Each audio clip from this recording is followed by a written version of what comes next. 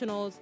We are focusing on the row that is currently playing out in Wiper over the nomination of Wiper leader Kalonzo Musyoka's son to the East African Legislative Assembly.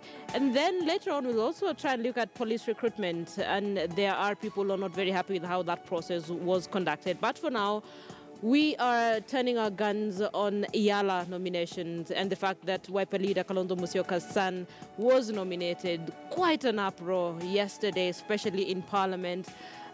We had from Leader Majority Eden Duale, who says he will try and see if he can stop this entire process. Jakoyo Midiwo asking the Speaker of the National Assembly not to accept that list. So let's have a conversation on this with Jesse Odur. He's a lawyer, but apart from picking his legal mind, we will pick his mind as well as a political analyst. Thank you for joining us on News Center this morning. First of all, now that you're a lawyer, and this is free consultation anyway, the Kenyans will be deported from United States. Do you think that has anything to do with Trump saying he doesn't want immigrants in his country, or are there genuine reasons why people actually, they may have been deported?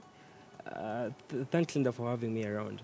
First, I think Trump's policy with regard to immigrants, I think, doesn't affect the deportees. This is given the fact that there are court orders that is barring the implementation of that immigration as it is right now. Oh, so now there are court orders that are barring They're barring that, yes. That court order has not been nullified yet. The case is still ongoing, and therefore Trump cannot implement that.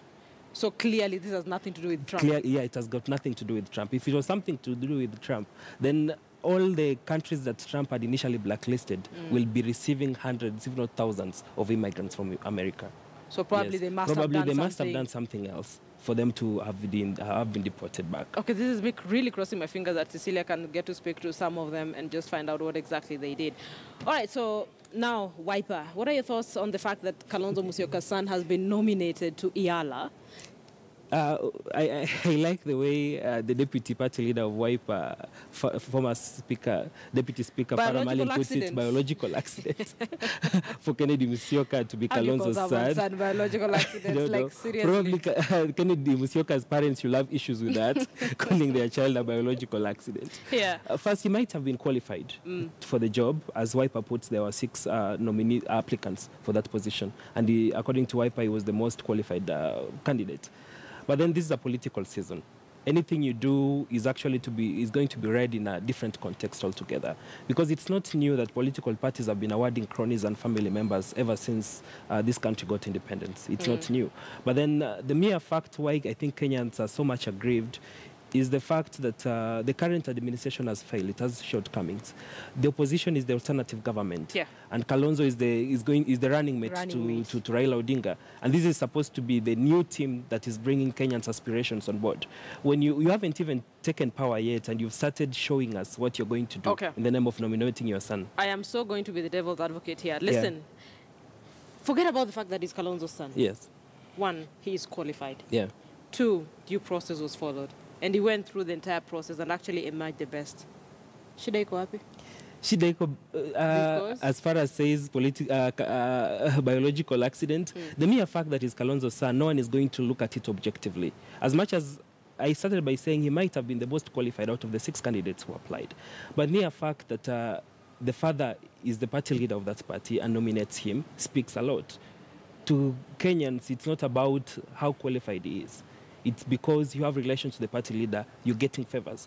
The same way Oburu had to withdraw his nomination. Because but Oburu was already brother. Nominated to Parliament. Beth Mugo was nominated to Parliament. Why is Kalonzo's different? It's political season. It's about perception. This is your son. You want Kenya that is free of nepotism. Why are you practicing nepotism? And if you want to lead Kenya from a different tribalism and nepotism, why are you doing that? Yeah. Politics is about perception, Linda. Okay. The moment it is perceived that you are practicing nepotism, then votes go away. And actually, to me, where I stand, I think it was a blunder on NASA to begin with, even to think of Oburu. Yeah, because looking at Oburu, and I remember that presser because that day I was actually producing the 1 o'clock bulletin, and he said he had decided to not consider the nomination to focus on his brother's presidential run. Yeah. And I sat there and I was like, he was nominated to Parliament, and then now he's being nominated to EALA. You have Kalonzo's son being nominated to EALA as well. Yeah. And Deputy President William Ruto, actually speaking on the same thing, said opposition has demonstrated that it has no moral authority to lecture Jubilee on tribalism or nepotism. He actually has a say. He's making sense, isn't he? To some extent, it's making sense. But then look, this is a government that is only made up of 2 tribes. From the president tribe and the deputy president tribe. I mean, from all posh appointments in this country, starting from cabinet, parastatals, and even other independent bodies that the presidency have say. So they have exercised in that. And now, Jesse, listen. Yes.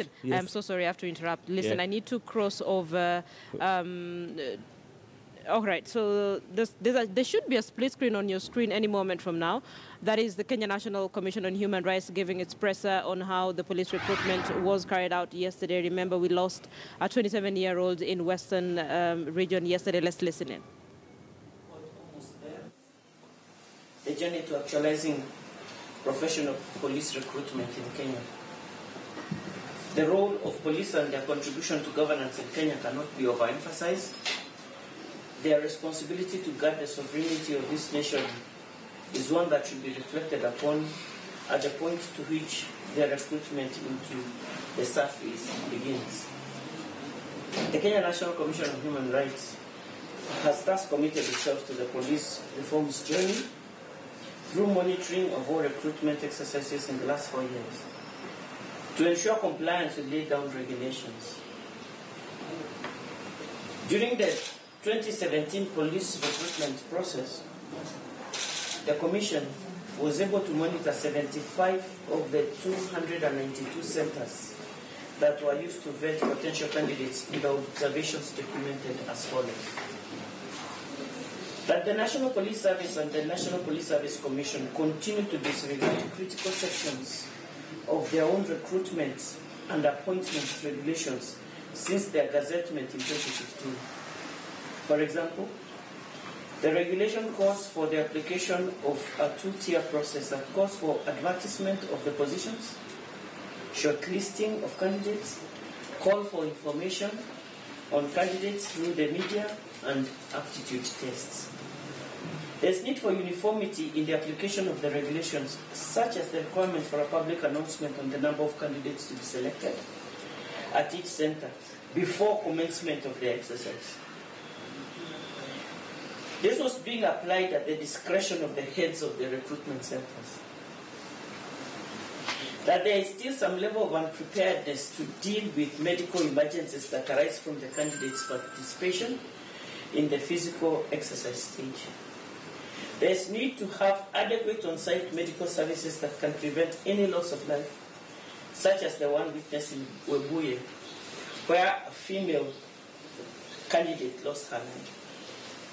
There's need to put in place concrete affirmative action measures to ensure that more female candidates are recruited into the service. The ratio of successful male candidates remains way higher than that of their female counterparts. Recorded cases are as follows.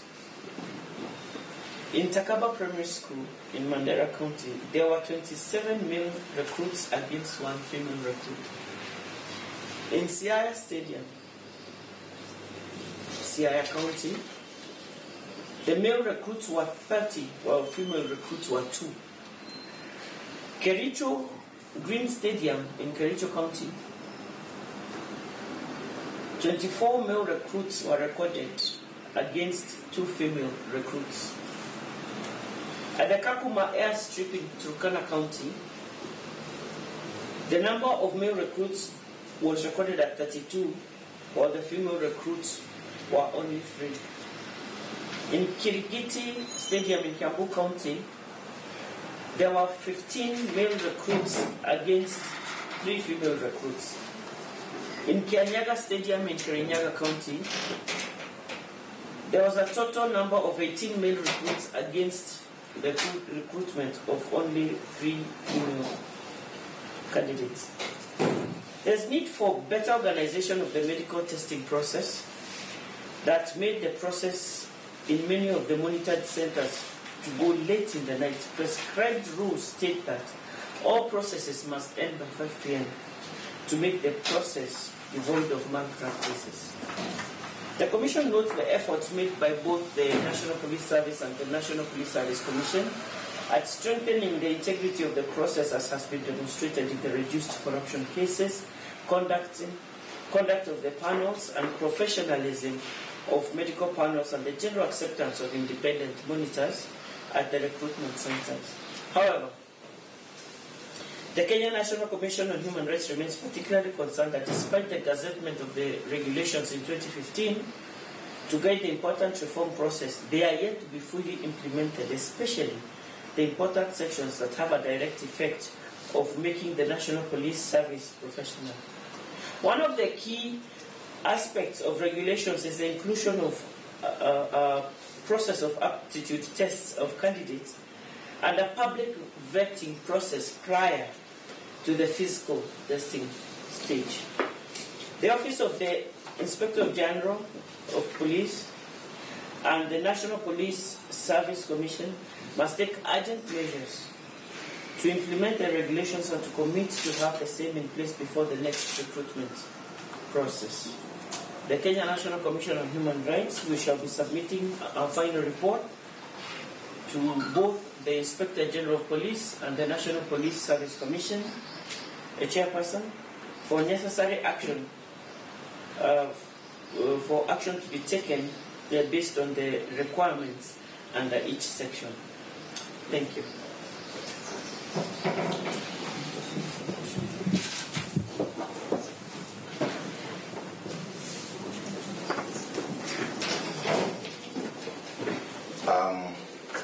I think we'll be opening up this session for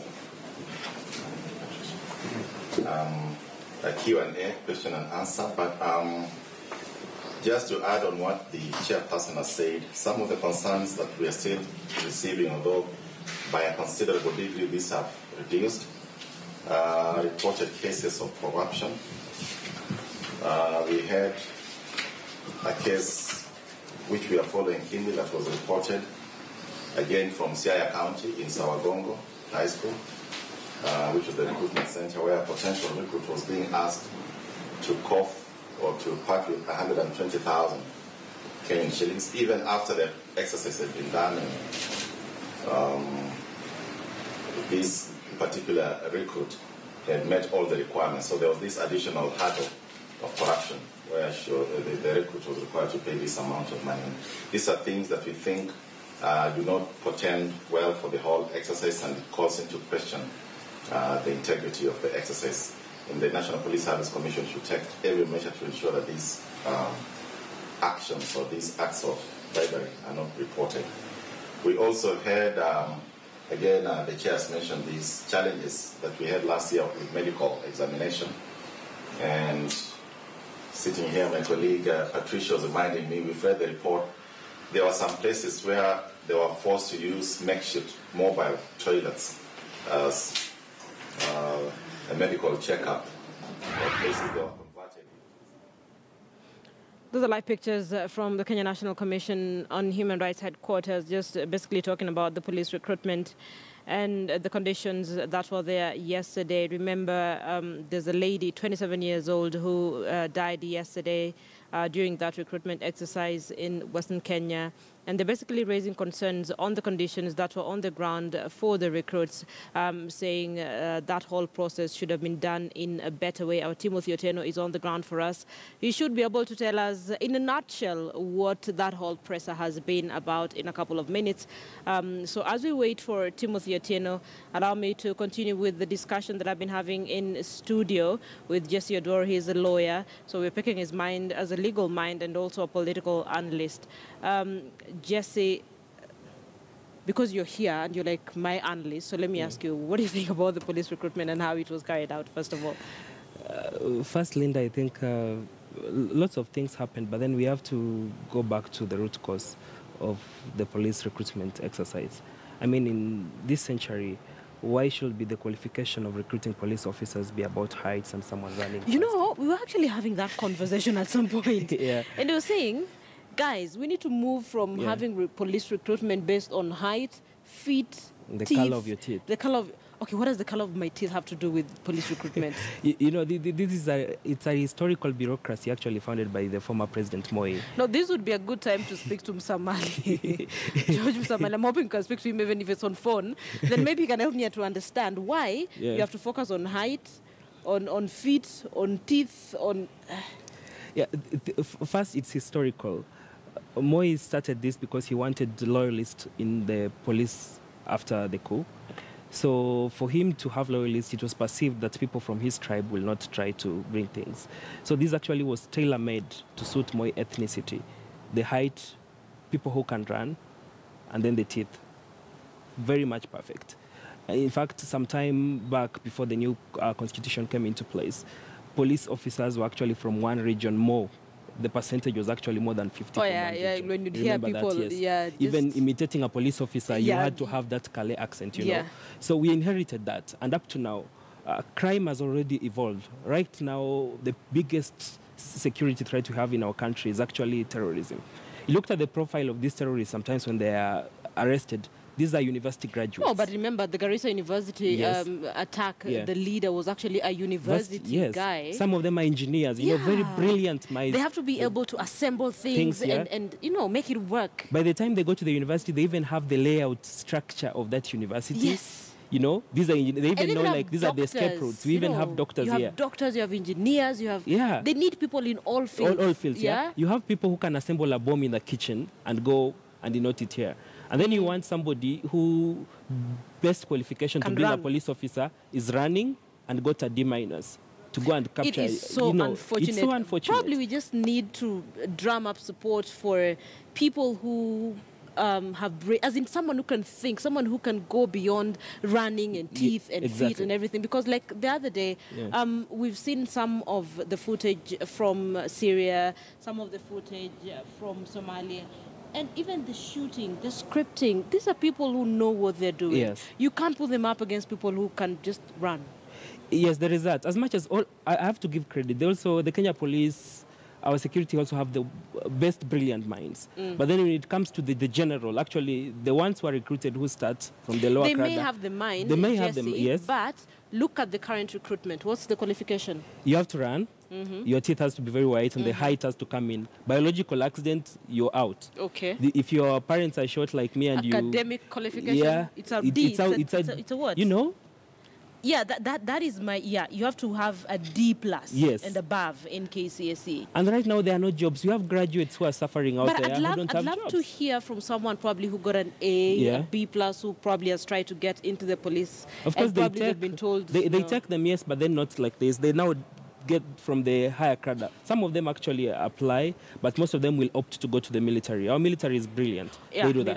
But then it comes to police, it's another different level. They want you to take you from D+ and then you'll go for other courses until you rise up. Why is it so different with the military? My friend, I've sat with military guys and those guys, brilliant. Wow. You know? They're so brilliant. You sit with them, you're like, okay, they know what they're doing. So probably we need to change how we do this. We need to change these things. There are several proposals. Actually, IPOA gave proposals, Kenya National Human Rights Commission gave proposals with the police reforms things. But then fighting a system that is so much entrenched about heights and running, that is what we are having now. Because like we both have said, the minds of criminals, the minds of terrorists have shifted. It's not just the basic thing. These it's are not the pickpockets. It's not somebody who's going to steal your chicken. They know what they're doing. They can look at your system and infiltrate it. They can look at your building and figure out what's the easiest point to get in. Yeah.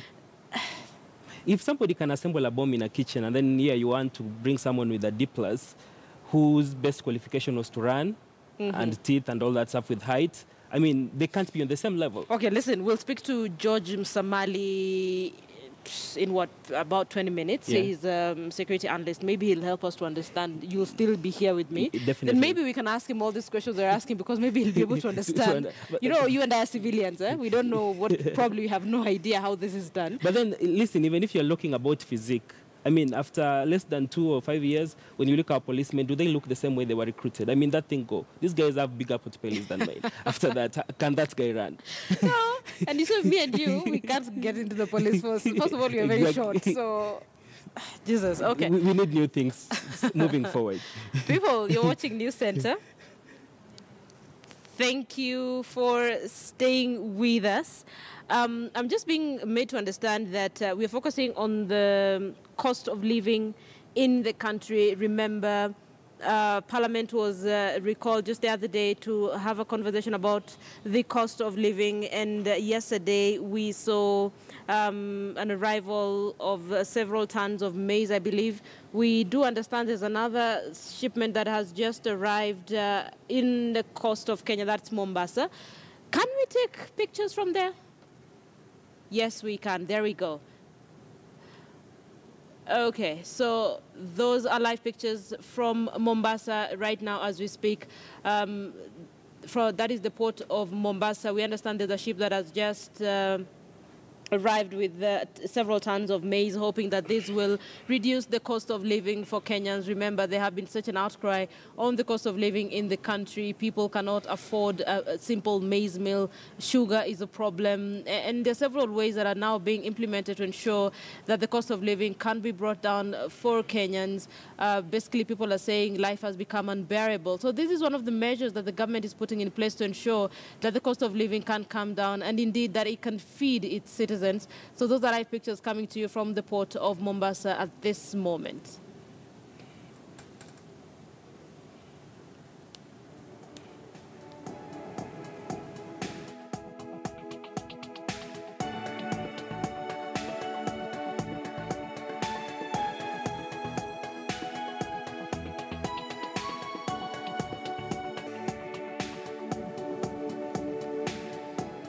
That should be good news. That should be very good news for a couple of people. Though there are people who were asking yesterday, okay, how fast will it take before I get my hands on this maize that is now arriving in the country? There's a batch that arrived yesterday. I believe it was from Mexico.